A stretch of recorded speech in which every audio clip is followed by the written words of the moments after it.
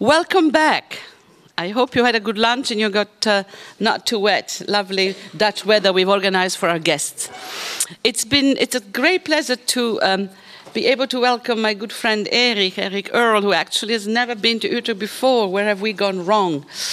We met many years ago when he was at the Bochum Media Study Center with a wonderful conference on general ecology, media ecology, which is the general topic that Professor Hörl has been working on. A specialist, actually, of not only media studies, media history, and various media topics, but also media philosophies, from Simondon to Heidegger to Guattari. So very diverse, and like a proper scholar should be, not partisan, not sectarian. And he knows everything, but he's very, very elegant about it. Erich Hörl is currently professor of media culture at the Leuphana University of Lüneburg in Germany, and a member of many, many organizations that have to do with the interface between media, philosophy, and the arts. His notion of ecology, media ecology, general ecology, I think, will help us understand the contradictions that we're in. Make him feel really welcome because he's very dear to my art. Erich Hörl.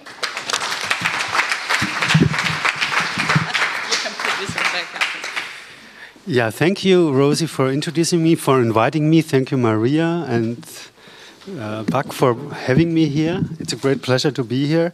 I have the impression that I follow up a lot of topics, directly a lot of topics we already had this morning, but in a very different way, I guess. So let's start. The title of my talk is Clear Techno-Ecology, the general ecologization of thinking, environmental control, and the history of relationality. The talk has a motto, although I'm not no Heideggerian. I have a motto. It's not by Heidegger, but by Jean-Luc Nancy, who is somehow very close to Heidegger, of course. An ecology properly understood can be nothing other than a technology. I'm going to present you about two chapters. The first one is much longer, and I guess it came up this morning when I heard the other talk and the discussion. I will speak about the transformation, why the sentence we had this morning, the rose is already present in the seed, this Aristotelian sentence, is not true anymore. I want to speak about this issue. I don't want to say that this sentence has never been true, only that it's lost all the evidence it once might have had. Okay, let's start with the first chapter. It's called Ecology's as a New Historical Semantics. We witnessed the breakthrough of a new historical semantics, the breakthrough of, I would call it, ecology.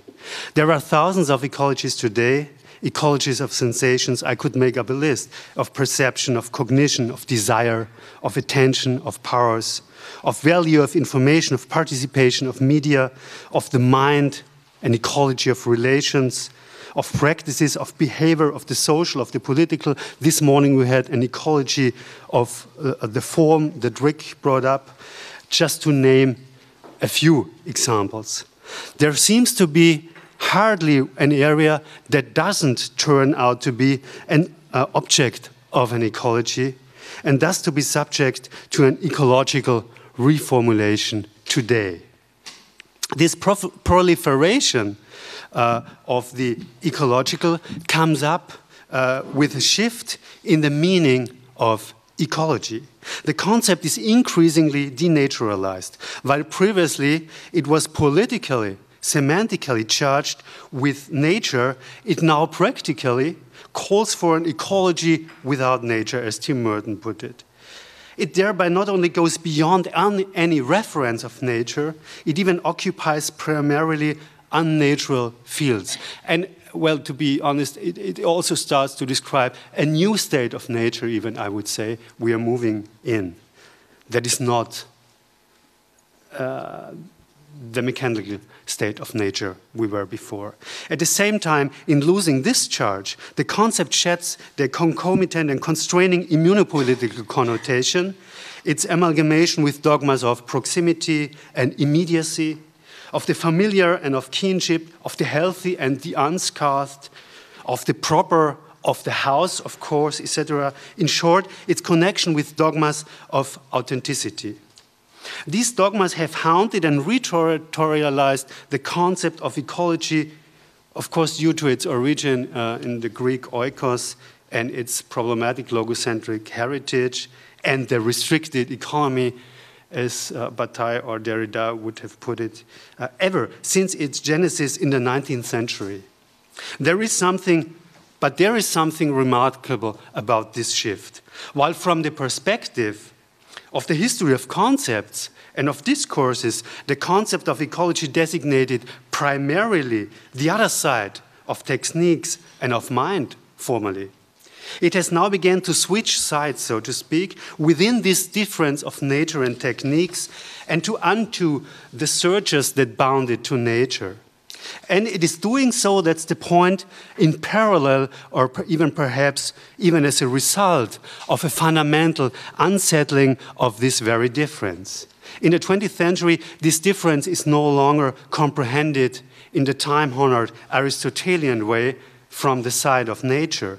The supplementation of nature by techniques no longer seems to be inscribed in nature and its guarantee of purposes, no longer to be circumscribed and regulated by nature, as it was with Aristotle.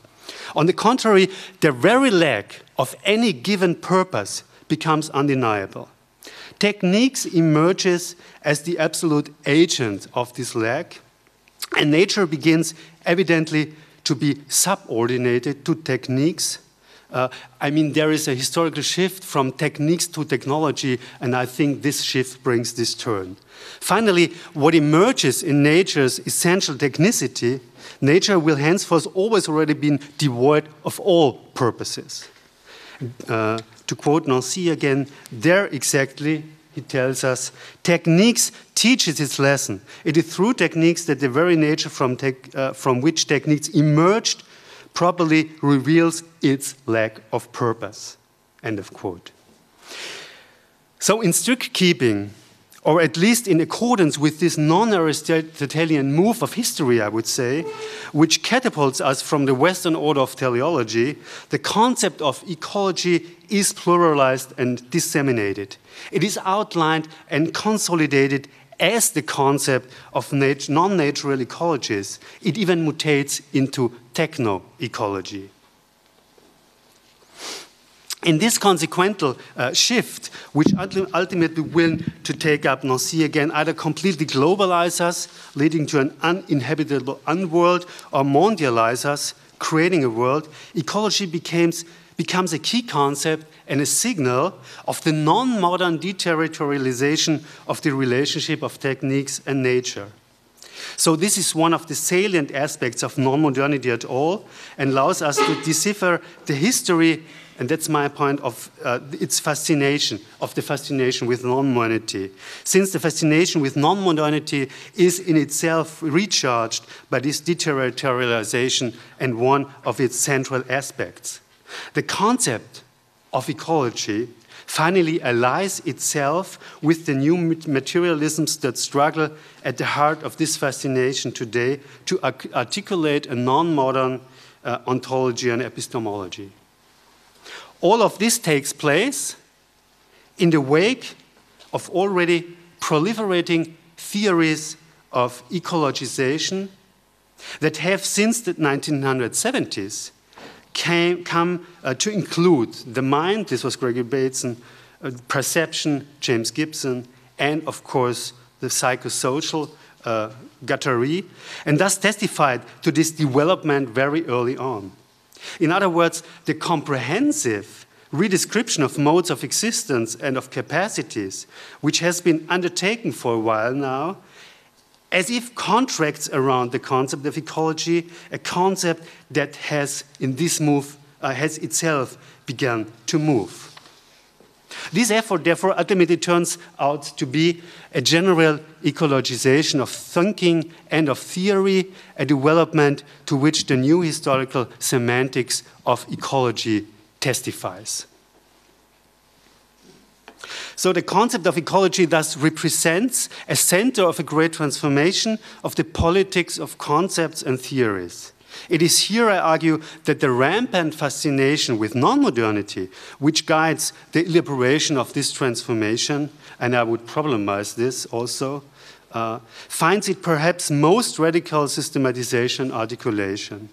Already at the end of the 19th century, but all the more so since 1945, the entry into the technological condition, as I call it, and the mobilization of media technologies have bolstered the formation of first a post and then a non-modernity.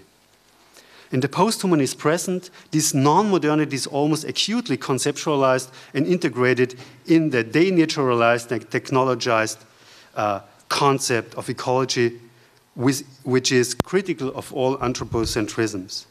Ecology has started to designate the cooperation today of a variety of human and non-human agents. It forces and drives a radically relational onto epistemological renewal. But to be as clear as possible, semantic traditions change not only in accordance or with social development, as Niklas Luhmann emphasized. I'm taking the notion of a new historical semantics from Luhmann. The emergence of a new historical semantics of ecology thus demonstrates not only societies switch to ecological communication, like as Luhmann says, such as it undoubtedly takes place in the age of the Anthropocene and with regard to the various ecological crises, nor does ecology turn out to be merely an absolute metaphor, to speak with Blumenberg, our ecologically endangered society employs to name what it cannot fathom, represent, or fully experience, a metaphor around which our society then would turn, as it were, one that would ecologically reorganize our body of knowledge and our discourses. Even if such interpretations, which suppose some kind of an ecological unconscious on the part of the episteme, may seem commonsensical somehow, they all adhere to the traditional meaning of ecology. The semantic shift of ecology here, however, goes much deeper. At the very latest, since Friedrich Kittler gave the question of media and techniques a quasi-transcendental turn, we know that at each state, the dominant technical medial condition sediments, not to say reflects itself, however much refracted it might be. So maybe it diffracts itself in semantic traditions.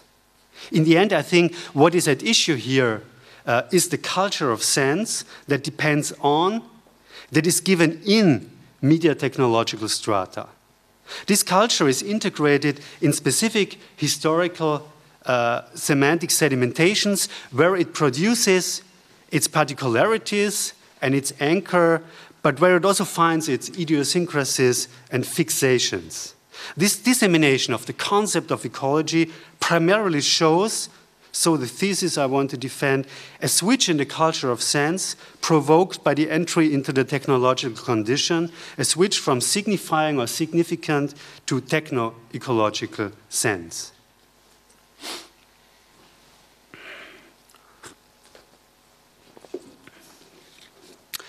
The technological evolution then that drives the fundamental neo-ecologization of thinking and of theory unfolds, roughly speaking, along an axis in machine history, a line we can today decipher as the history of control that still directly dominates the becoming of the concept of ecology.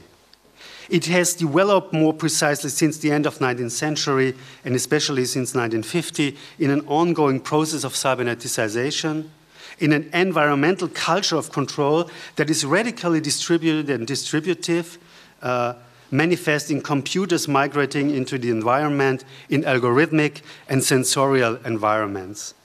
I think you had Mark Hansen here also, no? That last year that he spoke, I guess, about this, no? And he will return. So. Yeah, okay. So as we will see in a moment, this culture of control, or not in a moment because I cross this out of my talk. This culture of control undoubtedly constitutes the apex of the cybernetic imaginary of our time. So the pervasive triumph of the cybernetic hypothesis of universal controllability and the corresponding ideal, if not phantasm, of regulation. I mean, you have this in all, for example, a lot of versions about how to tackle with the problems of the Anthropocene in what concerns sustainability takes place within this phantasm of regulation. We can discuss about this. It entangles us in a new technology of power that has begun to act in a specific ecological way and has in any case environmentalized itself, to pick up on Foucault, Masumi, and especially on Jennifer Gabrys. In this process, media technological infrastructures of distribution render environmental even what used to be called formerly just environment. Environmentality, which is first implemented by media technology, is so the contemporary form of governmentality. I think this media ecological ethio is forgotten by Masumi when he brought up this notion. Although, I mean, he's completely obsessed by television, but that's another story. But that's not the machinical basis of this governmentality, I would say. At the same time, however, the neo-ecological determination of capacities and modes of subjectivation, environmentalization not only offers but makes possible and conceivable take us beyond this neo-cybernetic power.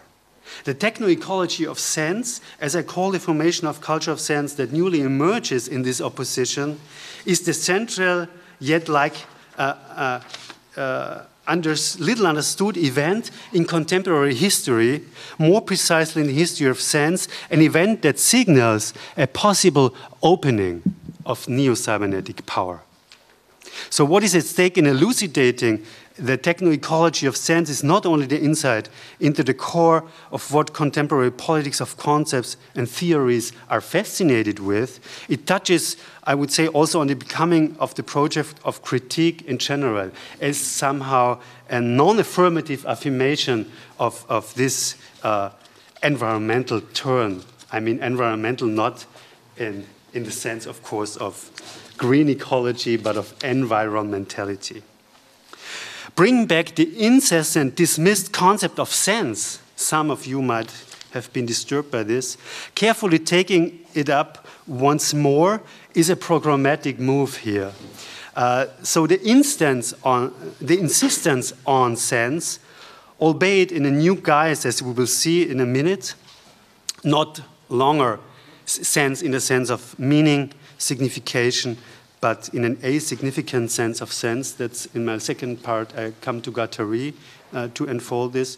Resolutely opens the perfect nihilism of technological or cybernetic capitalism, in whose immediate proximity, I want to stress this, thrived, as we observe today, the various dismissals of sense and the very successful, actually, anti-hermeneutic operations of the second half of the 20th century. I don't want to say that they were not right. I just want to say that today we see that this kind of operation was very close to the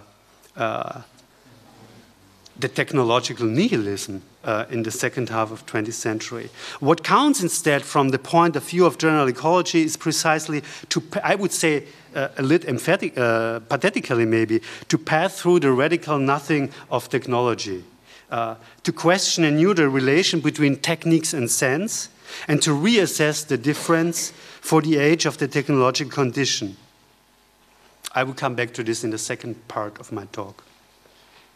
If indeed, as I think it does, the semantic shift toward ecology marks one of the salient changes in the contemporary politics of concepts and theories, then ecology has not only a dimension of control, as I just said, inscribed in this in this historical development or evolution even of control culture, but also a dimension that concerns the history of rationality. I skip a longer part on Luhmann here, but the interesting thing is that Luhmann already spoke of a rise of a new ecological rationality, beginning of the 80s. After the functional rationality of modernity, he was completely obsessed actually by. He never described this new ecological rationality, but he was describing again and again the functionalist rationality of modernity. But the very difference of system and environment he used for this, he called in this article the ecological difference. Theoretical, or another take, the theoretical structure of the ecological question. So the difference of systems and environment was for him this theoretical structure, bringing out again him a radical change of the view of the world. Another quote, a radical breakthrough of tradition. I mean, he did not reflect upon the thing that this notion was, of course, a cybernetic thing. So you see how deeply inscribed this kind of development of the question of ecology is in the history of machines and of cybernetics. End of this bracket. When Latour later says that in the opposition of modernizing and ecologizing the decisive oppositions of our time, he merely reiterates the caesura in the history of rationality Luhmann already attested in the beginning of the 80s. So the specifically ecological rationality is characterized, I would say, by its radical revaluation of relationality. It places a prime on relations and leads to an essentially non-philosophical politics of relations. That's the important thing. This is evident already in the dominance of concepts of relation in neo-ecological thought, of course. I mean, in Massumi, Manning, Toscano, De Bez, Parisi, of course, Shaviro, and if you want to include also somehow Latour. Of course, a focus on relationality, talk of the dawn of an age of relational thinking and of a relational culture of knowledge can be found throughout 20th century and has been long sedimented in the very foundation of the philosophical self-conception of the 20th century. I mean, that's first of all, nothing new. From the beginning, since Cassirer, Whitehead, Bachelard, it has been a question of relational epistemology, that's Bachelard, of course, ontology, Whitehead, and cosmology, and Cassirer is in between. But from today's perspective, I would say, the intensification and the establishment of the great relational switch did not take place until after these important elaborations of the beginning of the century. Or that's the reason of the rereading of all these authors that happens today, especially of Whitehead. Following a longer period of latency, the transition from the paradigm of being individual to that of being relational, like Didier Debes puts it, began to differentiate itself ecologically. That's my point. When the process of ecologization has begun to take in all the apparatuses of expression of our age, and the new ecological paradigm has become to dominate the powers of thinking, philosophically, knowing scientifically, acting politically, and finally the aesthetic power of feeling equally, to take up Guattari here for the first time, really. It is no longer the site where the other of rationality or of the mind crystallize it, as it has been before. Even if the anti-modernism of a certain kind of the ecological, because actually ecology is a difficult and politically very difficult term, especially in Germany, you know. It was a beginning of the 20th century, end of the 19th century, it was a notion of the conservative revolution, even, I have to say. And it was heavily used also by the Nazis. So even if the anti-modernism of a certain kind of the ecological has long believed this to be the case, what emerges here, on the contrary, is a form of rationality that rejects the previous forms as too restricted and begins to take the real's excessive wealth of relations into account. Ecologization comprehends the reconceptualization of modes of existence, faculties, and forms of life in terms of relations. According to Latour, for example, modernity is, quote, to lose the experience of relations, end of quote, to reduce the multitude of relations to a few essential relations, moreover said to be secondary, whereas he urges precisely in the name of ecology a new ontological realism of relations. For Latour's relational enthusiasm, I would call it, a relationalism is always already non-modern. But today, that's much more interesting than Latour, we have especially post-structuralist anthropologists, elaborations of a relational perspective, like Tim Ingold says, a relational stance, Alf Hornborg, or a perspectivist, quote, universe that is 100% relational, as Viveros de Castro puts it. Our traditional problem in the West, he says, Viveros, is how to connect and universalize. Individual substances are given while relations are to be made. The Amerindian problem is how to separate and particularize. Relations are given while substances must be defined. This precisely is the break in the history of rationality at issue here. Ultimately, and this to me seems to be the apex of this transformation, ecologization gives rise to a new ecological image of thought that assigns a fundamentally different value to the question of relation. Far from being only the question of more or less relations to be considered, as Latour puts it, to be considered, it radically has to reconceptualize relationality as such. This would be the claim, and not more or less. Unlike the enduring heritage of scholasticism, it does not turn relations into minor and derivative entities, but considers them to be originary. In so doing, it institutes a non-philosophical politics of relation. General ecology is a non-philosophical rethinking of relation. And I put in my German text actually not another word, it's called Bezug. There we have Beziehung, that's relation, but Bezug is something different. I don't know how to translate it, maybe rapport or something. I come to this later. Yet one has to take care not to lapse into, and that's probably the most important point, in a political romantics of relation. Even this general ecological relationism is still inscribed to a certain extent within the history of control, again. Its point of departure, in any case, lies in a highly problematic space and should in no way be mystified politico-romantically, nor should it be mistaken for the merely emancipatory content of a new scientific spirit or so. For today, we find ourselves at a very specific point in the history of relationality that brings out or exposes the question and the problem of relationality much more radically than ever before, I would say. Relational technologies and an algorithmic governmentality reduce, regulate, control, even capitalize relations to an enormous extent. Nigel Thrift very appropriately speaks, therefore, of an augmented relationality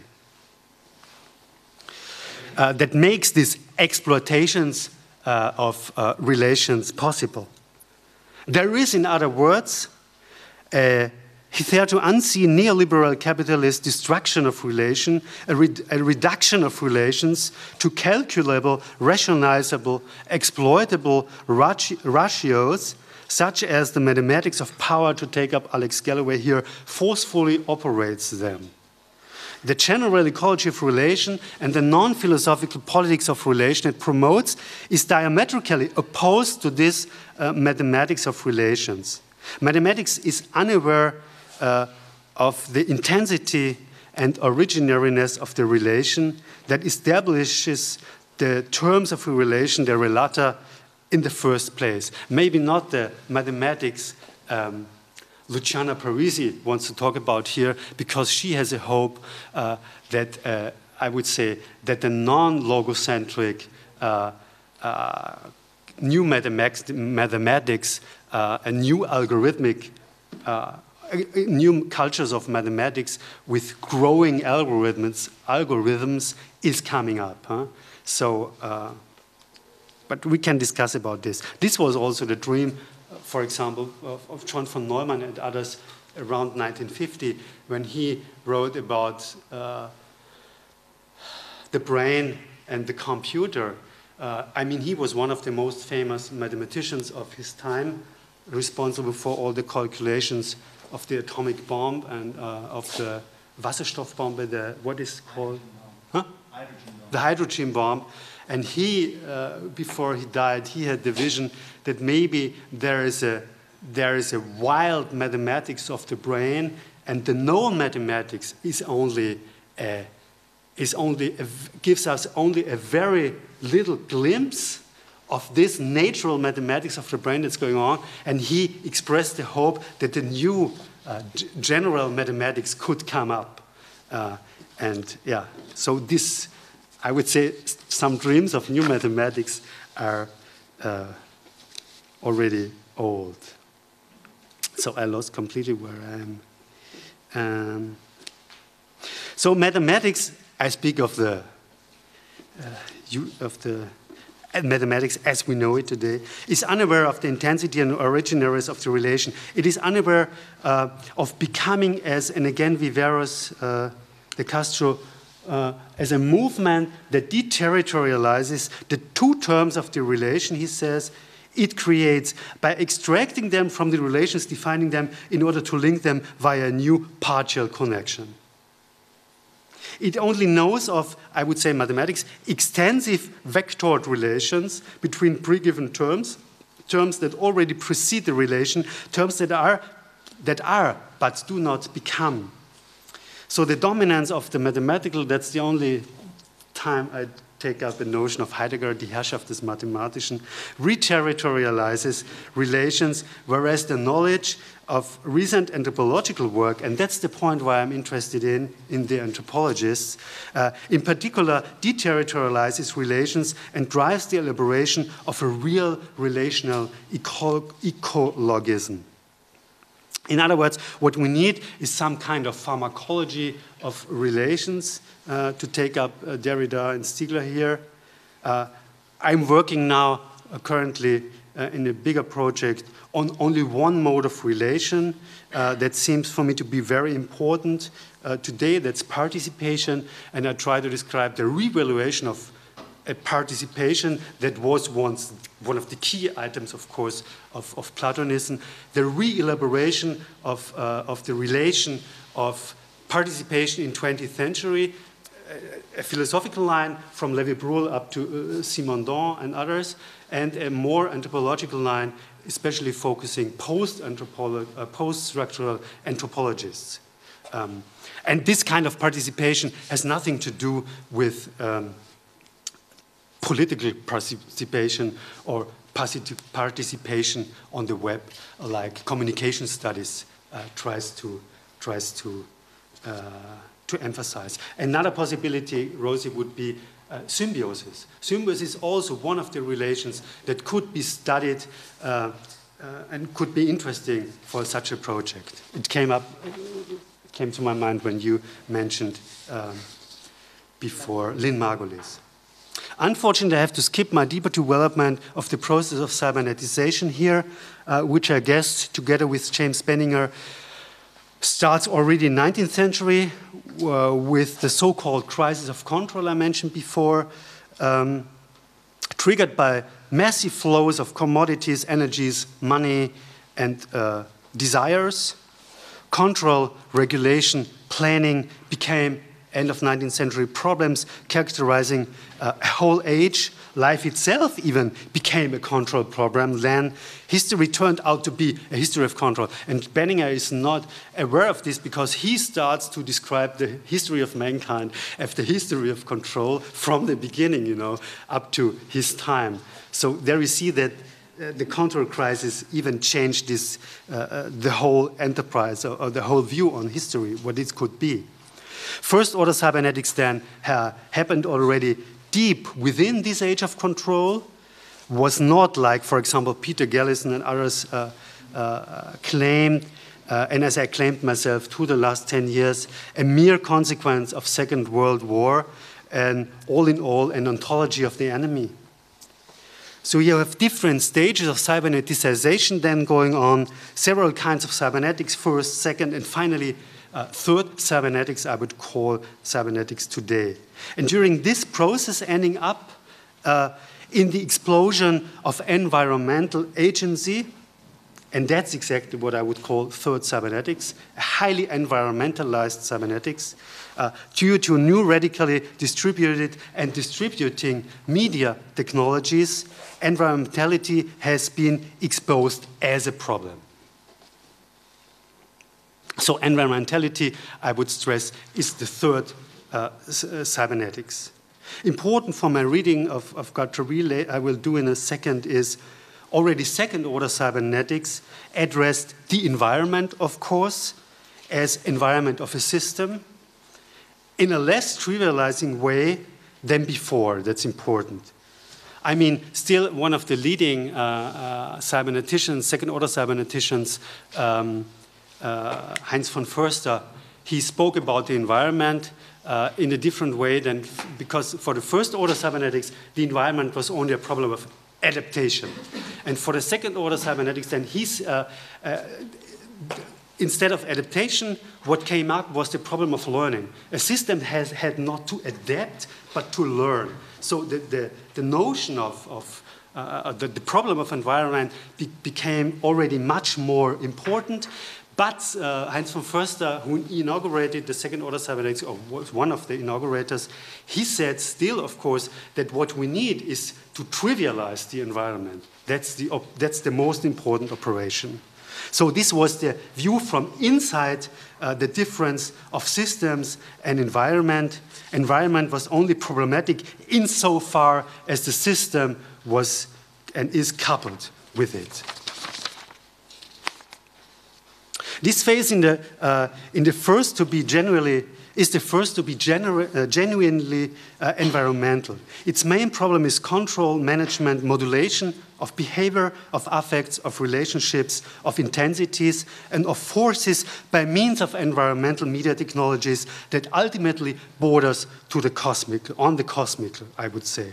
So the established powers Deleuze and Guattari speak of in Mille Plateaux are increasingly organized even cosmo-technologically. All these phenomena and the diagram of power have now become an object of ecology. They can only be grasped in ecological terms. This is the result of the history of control, in whose third environmental phase, the cybernetic state of nature, today fully comes into its own. This must be our point of departure. So I'm still at the point of departure of the 10 pages. If we seek to understand the penetrating power of ecological semantics, a semantics that in the end, a point that bears repeating, serves to operate a fundamental critique of this movement of environmentalization on the level of ontological and epistemological theorizing. I have to skip now the last point of this first section, taking on Peter Heff. This would have been interesting when I think about the discussions because we had before, because Peter Heff is a geologist who brought up the notion of the technosphere. And technosphere, after what we have, lithosphere, hydrosphere, atmosphere and biosphere, and he says now industrialization brought the brought up a new sphere. He calls it the technosphere, the new technological paradigm of the Earth. And the interesting point is, Rosie, that we will go on. There was the big sessions we had on the Anthropocene at the HKW in Berlin for 2 years or even longer, and we want to go on now to discuss 2 years the question of technosphere and how to describe this and discuss it and so on, and open the notion. And therefore I offered it for the glossary. I want to contribute on the Posthuman Glossary. And so the technosphere is even not a techno-ecology, he calls it techno-geology. That's the interesting point. And it's interesting because it's somehow a radicalization of the Lander's material. I can't read what I read before, of the Lander's mineralization of urban exoskeleton you brought up, because that's somehow the next step to have a whole Earth paradigm called technogeology, because that's all about these processes in Peter Heff. And what Heff is showing is that the rise of this paradigm is the end of what I would call the Anthropocenic illusion. What is the Anthropocenic illusion? There is an explosion of agencies shown by this technosphere. This puts an end to the human monopolization of agency that always already has been an illusion, that brought this kind of technicization, but open exploded in this let explode the Anthropocenic illusion. Second part, much shorter, techno-ecological sense. Sense too, sense especially, is subject to historicality. The difference between sense and techniques, the historical transformation of its heretofore dominant aspect, and thus the changes in its internal economy, the internal economy of this difference of sense and techniques, are central for understanding where we are today in the history of sense. In the first half of 20th century, Husserl, who came up earlier, warned against the dangerous displacement of sense provoked by increasing technicization and mathematization. He considered the threat and horizon of the crisis of Western science to consist in a total loss of sense, he said. Ein totaler Sinnverlust. A scientifically, technically induced crisis and destruction of sense. Sinnzerstörung.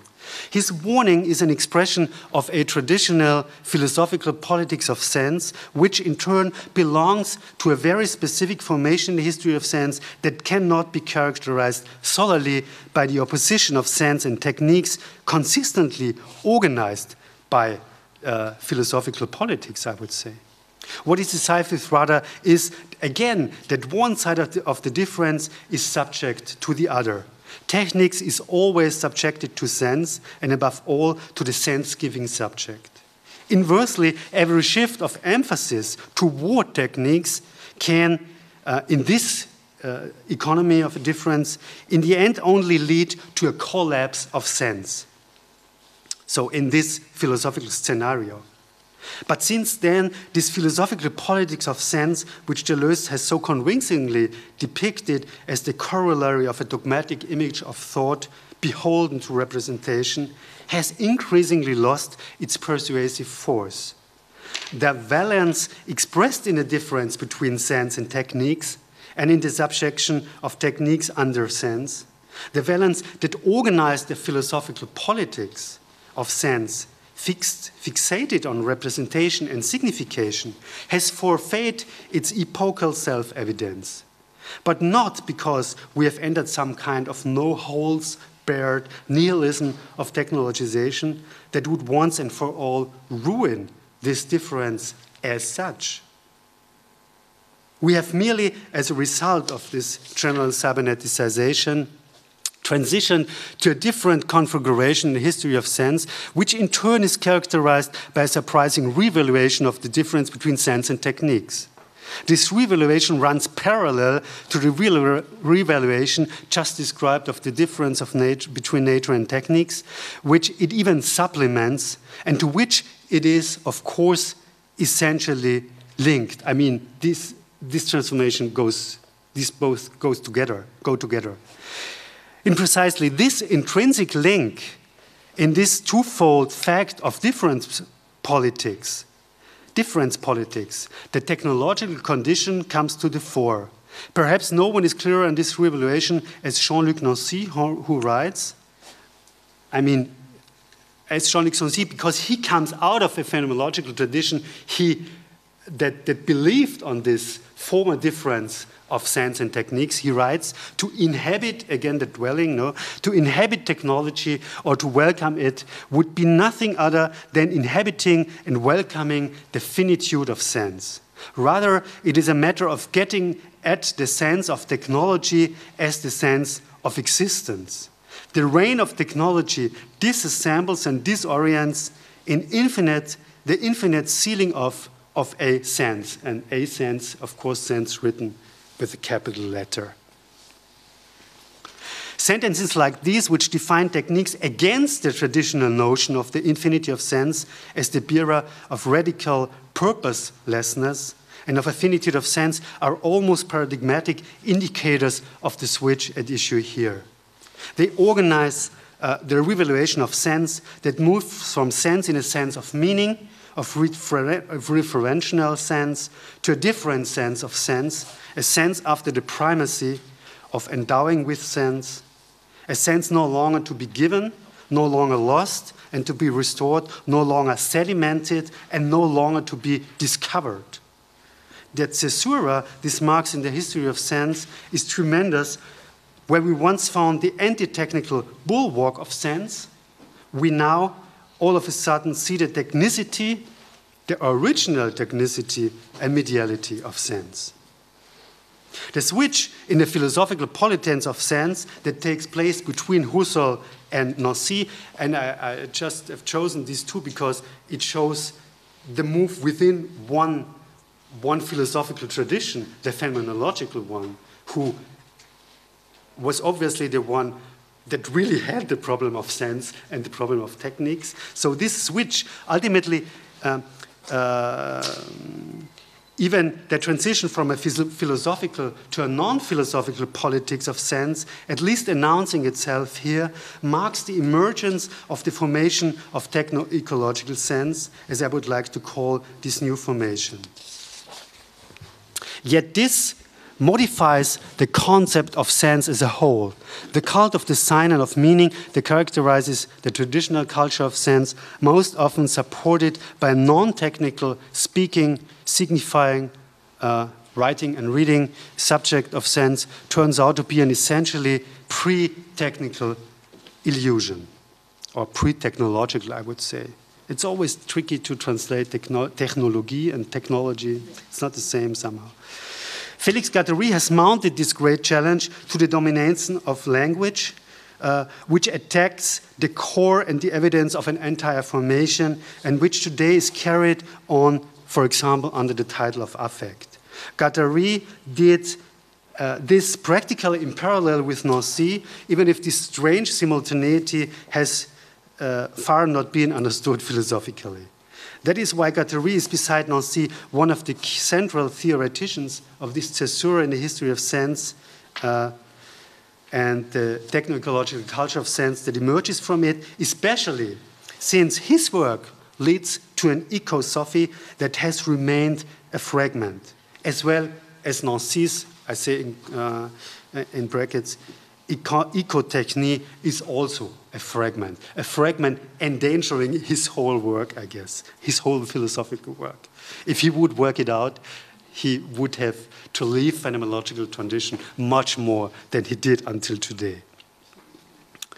Guattari's difficult difference between significant and non-significant semiotics, which he struggled to develop since at the late 1970s, and which probably constitutes the core of his reformulation of the critical project, may account, at the very least, as a heuristic, a guiding difference for the redescription of the cultural sense made necessary by the techno-ecological condition. After an initial focus on the question of a new machinic, and that means first of all non-linguistic model of unconsciousness, Guattari in the end worked toward a transversal, most of you might know, and heterogenetic reconciliation of subjectivity to decenter the traditional subject of the culture of meaning toward discovering signifying machines of subjectivations, in which he saw the main question, the core problem, but also the emancipatory potential of the techno-ecologically transformed present, which he called himself post-mediality or post-media era. This is where the historical crystallization horizon of what he explicitly calls the generalized ecology, écologie généralisée, or Eco-Sophie, is to be found. So according to Guattari, this generalized ecology, I just mentioned it shortly, merges the three decisive ecological fields of environment, social relations, and human subjectivity, material, social, mental ecology, and meets the concerns of a new type of rationality that he calls eco-logic. So I'm back again in this issue.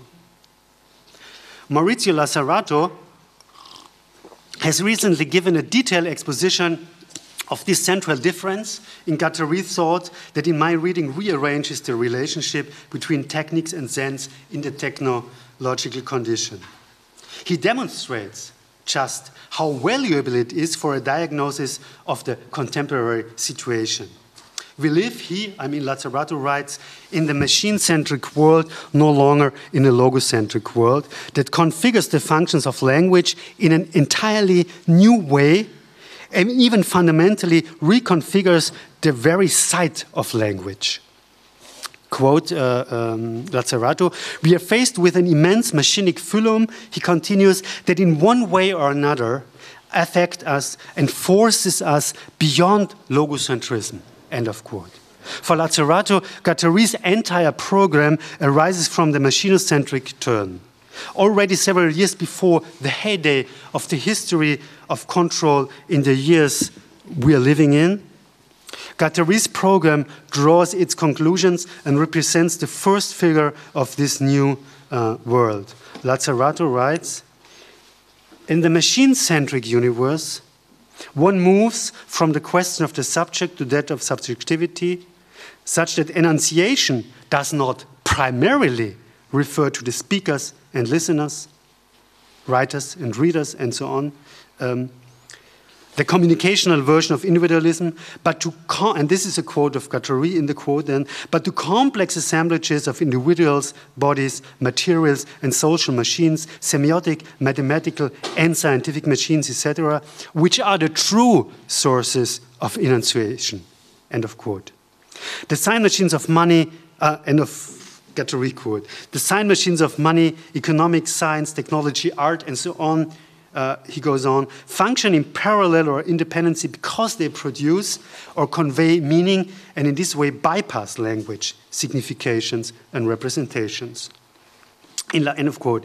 In Lazzarato's persuasive interpretation, Guattari's elaboration of a general semiotics which comprises not just signifying speech, but aesthetics, scientific, technical, biological, and so on, sign machines, as well is the semiotics of the machinocentric world. It no longer works within the semiotic triangle, to quote Guattari, reference, signification, representation. That's still applicable and only applicable under logocentric conditions. It thus reacts to the rise of the non-linguistic regime of enunciation, of the technological sense culture that is primarily based on different asignificant semiotics such as software and program languages, algorithms, mathematical equations, diagrams, stock market indices, and so on. They move out of the house of language then, prompted, even implemented by the total cybernetization of forms of life and existence. Guattari elsewhere describes as the implementation of the new aesthetic paradigm. That in turn is subject to an environmentality of now operating effectively, I would say. I try to be a bit faster. At issue here is not a simple historical transition from signifying to asignifying semiotics that would reflect the switch from a logocentric to a machinocentric world. In principle, there have always been many modes of semiotization that integrate, according to Guattari, that integrate in more or less complex assemblages of enunciation in which they crystallize subjectivity. This reveals them to be closely linked to modes of subjectivation and valuation, and thus to be particular structural formations of types of culture of sense. Yet there are, according to Guattari, historical changes in the configuration of various modes of semiotization vis-à-vis each other. More precisely, there is somehow a becoming, something like a becoming, an evolution of assemblages of enunciation that in the second half of 20th century are on the verge of transitioning to a new formation of interlocking modes of semiotization, subjectivation, and valuation, modes for which Guattari himself begins to provide an eco-sophic model in the 1980s. Guattari's Eco-Sophie is a perspectivation of this transition. For Guattari, this becoming contains the very essence of historicality, I would say. Tasked with its descriptions are speculative maps of subjectivity, thus initially territorialized assemblages of enunciation were engendered by diverse initiatory, social, rhetorical machines embedded in clan, religion, military, corporal, etc. institution, as he says, which he brings together, quote again, under the general rubric collective apparatuses of signification. He called it once also collective infrastructures, for example. This was of course, the so-called archaic mechanism. It was a foreboding, I would say, Vorahmung, as it were, of the machinocentric world implemented by media technologies in the, quote, Guattari, age of planetary computerization. Or one could put it inversely, the entry of subjectivity into the machine, the genesis of a machinic subjectivity of a new type that Guattari sees moving in thanks to recent media technologies in the machinicized present, strangely repeats or imitates this archaic mechanism. Animism and machinocentrism thus shed light each on the other, which makes rereadings of animistic systems relevant to an interpretation of today's technological condition. That's a prospering field, so to speak. Between them lies then a logocentric world that delimits the variety of modes of semiotization. That means the world of modernity's reterritorialized, capitalized subjectivity. The extent to which capitalism breaks into territorialized assemblages of enunciation and deterritorializes them is the extent to which it ultimately subjects them, and that's an important point for me, to the general equivalent as the emblem and the apex of the regime of signification. This is the central operation, and according to Guattari, it pushes back all asignificant semiotics until their return with regained strength in the machinic couplings of human and non-human forces in cybernetic capitalism.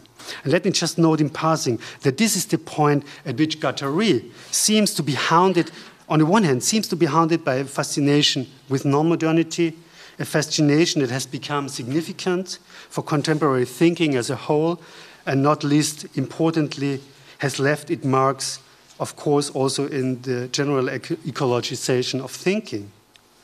And Guattari is one of the key figures that caused somehow this fascination with non-modernity. But in return, he offers also a completely other reading, that our problem is not that of modernization versus non-modernization, respectively ecologization, but modernity is anyway much more polymorphic than all the counter-modernists do want to make us believe, maybe. But that what is at stake with the ecologization of theory and thinking is the dominance of the general equivalent in all its forms. Means not only capital, but he says being and also the signifier. So Guattari's Guattari's interest in the reappearance and regained strength of a-signifying semiotics, or in stepping out from the signifying culture of sense of the general equivalent, is central for coming to grips with this Eco-Sophic program, and at the same time indicates the precise historical position of his endeavor. Eco-Sophie, that was a term that he really prefers to ecology, is the name Guattari suggests for a fundamentally reformed way of ontological, ecological modeling on a par with its epoch in the history of sense. Down to its innermost modes of conceptualization, Eco-Sophie is a different result of the general process of cybernetization that characterizes 20th century. 5 minutes? It undertakes an offensive expansion of ecosystemic thinking, which in turn, viewed from the perspective of the history of knowledge and of media, is profoundly cybernetic and constitutes an integral moment in the rise of the ideal of control. While, as Guattari writes in Cosmosis, the, quote, ecosystemic approach of fluxes already represents, still quote, an indispensable awareness of the cybernetic interaction and feedback involved with living organisms and social structures, the Eco-Sophic, end of quote, the Eco-Sophic approach operates an extension by, again quote, establishing a transversalist bridge between the ensemble of ontological strata, which each in their own way are characterized by specific figures of cosmosis, end of quote. These strata range from material and energetic fluxes via the strata of organic life to those of the socios and the mechanosphere, all the way to the, quote, incorporeal universes of musics, mathematical idealities, becomings of desire. Modeling the Eco-Sophic object, therefore, includes the four ontological dimensions of fluxes, territories, universes, and machinic Fühler. Being must be, he says, conceived, quote, from a multi-componential and intensive perspective, end of quote. This is the Eco-Sophic slogan that ultimately undermines every talk of being as such and allows only for the description of multiple modes of being and existence. Eco-Sophic mapping or meta-modeling is a method for describing the various ontological strata and textures that only come into view in the techno-ecological culture of sense, that is, after the signifying culture of sense, precisely included the search for the meaning of being and the general equivalent. Moreover, as already foreshadowed, is generalized ecosystemic mode of thinking, in this generalized mode of thinking that he affirmed. The Eco-Sophic project is deeply marked also and above all in its general mechanism by the process of cybernetization and the technological condition, which allow for a completely new conception of the machine in the first place, allegedly beyond the, what he called himself, fascination with technology, quote of Guattari.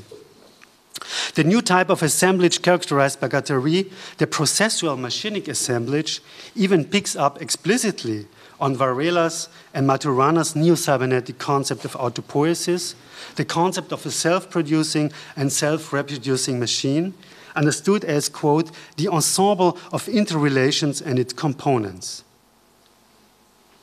Varela and Maturana, as Guattari notes, reserved this concept for living machines, whereas they conceived of all others, from social systems to technical machines, in terms of, quote Guattari, an allopoiesis, not an autopoiesis, in which the machine will search for its components outside of itself. So only organisms were there autopoietic machines, the rest were allopoietic machines.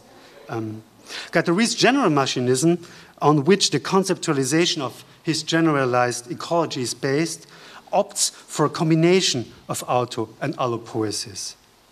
In the late lecture on machines, delivered in November 1990, this becomes quite evident. I would propose, he writes, a reversal of this point of view, to the extent that the problem of technique would now only be a subsidiary part of a much wider machine problematic, since the machine is opened out towards its machinic environment and maintains all sorts of relationships with social constituents and individual subjectivities. The concept of technological machine should therefore be broadened to that of a machinic agencement. This category encompasses everything that develops as a machine in its different registers and ontological supports. And here, rather than having an opposition between being and the machine or being and the subject, this new notion of the machine now involves being differentiating itself qualitatively and emerging onto an ontological plurality, which is the very extension of the creativity of machinic vectors. Rather than having a being as a common trait, which would inhabit the whole of machinic, social, human, and cosmic beings, we have instead a machine that develops universes of reference. Ontological heterogeneous universes which are marked by historic turning points, effect of irreversibility and singularity, end of quote. So this quote would of course deserve a long comment. Let me just point to the opening of the machine towards its machinic environment, where one can see the techno-ecological transformation at work. Ultimately, Guattari's Eco-Sophic mechanism represents an early radical reading of the technological condition and culminates in a general semiotics. It allows us to think a core moment of today's sense culture, affective environmentality of the third cybernetics being implemented by media technologies without the detour via human subjects and meaning. In other words, it makes it possible, as Laterrazzo tells us, to, quote, capture of non-human phenomena and relation by asignifying semiotic systems, end of quote. The Eco-Sophic project thus positions itself as such at precisely the point where the histories of control, rationality, and relationality intersect, at the point from which our neo-ecological present unfolds. Thank you for your attendance.